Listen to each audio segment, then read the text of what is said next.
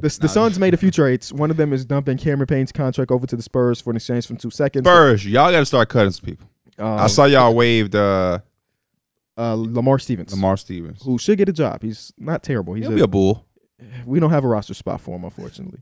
Y'all gonna cut somebody. Y'all can cut Dalen Terry.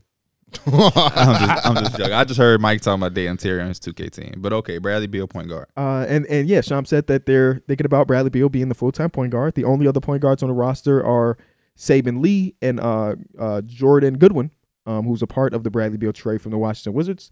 And I just thought it was interesting. No traditional point guards. Of course, Kevin, Devin, and Brad are both plus the playmakers for their positions and stuff, but it is just different to see them go the route of like, no, not that they needed Chris Paul, who's like a premier point guard, but no point guards whatsoever. Just people that have played some point guard in their career. Yeah, I mean, I'm too surprised about it, honestly. Yeah, it's like team game management. I could see a world where it works.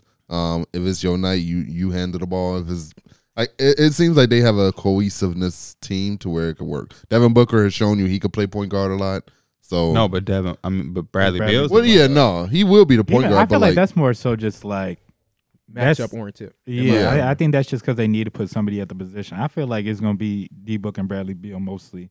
Kevin Durant could just play off the ball. Oh, he's going to have the ball, but he can play mostly off the ball and still really, like, he could put up 30 doing that. Yeah. Same thing with the other guys. I feel like it's just more so just, whoever's out there, really, what's the offense they're going to run? It's interesting. I mean, I'm a guy, I value point guard play. So, it's going to be I'm super interested to see how it pans out and if it will affect them. I think the point guard position is it's a vital position. It's damn near like having a quarterback. Imagine an NFL roster having a quarterback by committee. Everything else they got is fantastic, but quarterback by committee probably I do give credit to Frank Vogel though. I felt like when he was coaching the Lakers, we had a lot of good like half court off, half court sets that we ran. We just didn't always have like players to like the best shooters or whatever to execute them. If y'all he could also implement had, that, y'all also had one of the greatest point guards ever. We did, but a lot of them sets they ended up with Anthony Davis getting like a mid-range. Well, he would get an ISO and a post or something off some movement, and he just probably might settle for like a mid-range or something like that. But if they had if any of those guys was as good as LeBron I wouldn't feel because LeBron is like LeBron's a point guard to me, right? So it's like I think he did run point guard that 2020 season. He actually did. You're right. It was Danny Green. Maybe KCP. I forget. He actually did, yeah. Yeah, he was listed as a point guard. For sure. He for sure was, yeah. Yeah, that's the one thing. Like some of the teams that don't have like I'm just saying traditional point guards that have been successful have like Nikola Jokic, who's the greatest passing big of all time, or Draymond Green, one of the best playmaking forwards of all time. So they just don't have that super plus playmaker, and it's just going to be interesting. Now, the offense is not going to suffer because of it, because of the talent. It's just so crazy. And even around them, you're able to put like Eric Gordon in, who's the always plus 3-point shooter, and K-Base Diop, who had a really good 3-point shooting year last year. Yuta Watanabe. But it's just different. And I'm cool. I'm ready for different, Yeah. There's not a lot of teams that have done some stuff like this when they had this high-level talent. We've seen teams try to, like, makeshift the point guard position when they're usually bad. Like, we turned Zach LaVine to a point guard for a season or something like that. You never really see it at the highest level, and it's just going to be different. And I see a lot of people, like, confused, not confused, but, like, thinking it's going to be the downfall of the team, and it might be, but I don't know, man. They're too talented for it to be the downfall. I think the talent is going to make it happen, bro. I think it's going to make it happen, and I think that's going to go a long way. They're going to be cool. We talked about that. I'm more so worried, and this is like the obvious thing. I'm more so worried kind of like about the defensive side. And that's why, like, I really don't matter that they run with more size and not put a point guard out there, have somebody like probably like a more defensive wing. But it seems like these teams like this, they be finding a way to defend. Like, if they could be middle of the pack somehow, I feel like that's a W for them. You know who it's on? Well, you got Frank Vogel, who's automatically DeAndre. Yeah, he's the guy, right? And it's DeAndre Ayton being locked back in like he was, 2 years ago? Was that 3 years ago? That 2 years was 3 years ago. It's a while ago. Don't forget. Reports, they got Bo. Oh, my God. I've seen like 20 graphics give about me a second, Bo. bro. They are setting Bo up for failure. And when I say they, I don't mean the Suns. I mean the fucking Twitter guys, the Bleacher Report hiring the contractor to make the Photoshop to put him in like a big four. That's not what Bobo is. I'm sorry They to showed the spoil same it. highlight reel of him in some Bro, YMCA. Listen, bro.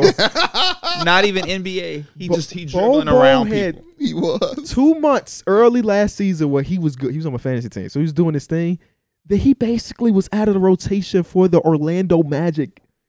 Like, he's gonna play. Don't get me wrong, and there's a possibility that he's good, but he hasn't been good so far. So putting him on the graphic with Booker, with Kevin Durant, and Bradley Beal is just setting him up for failure because we might get to the playoffs and he might not even be in the rotation at all. That's so disrespectful to Ayton.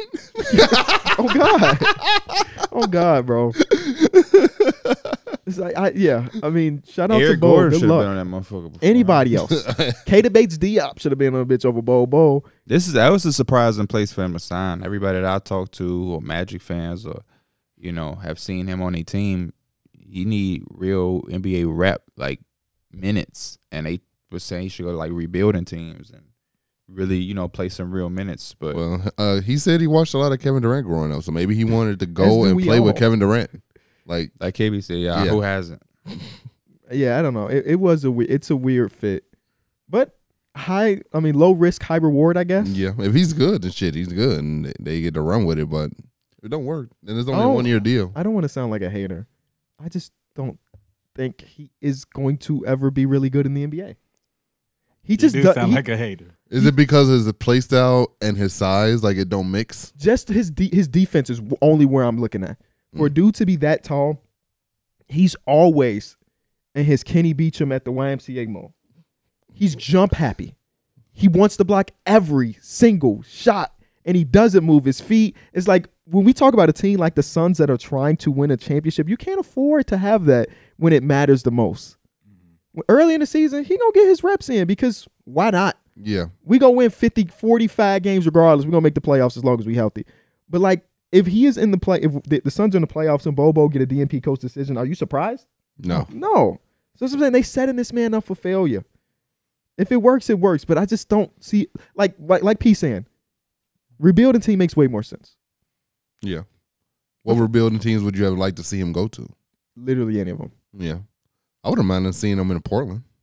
There you go. That would have been a good spot. I agree. Detroit, nah, no. They already got 12 7-footers or near We has 7-footers. way too many bigs. Yeah. Is he a big though? He No, played yeah, but different. he wants to What? play. Yeah, he wants to play a He three. played different than What they can bigs. Wemby do that Bobo can't? Remember that? Holy shit. Remember that on Twitter?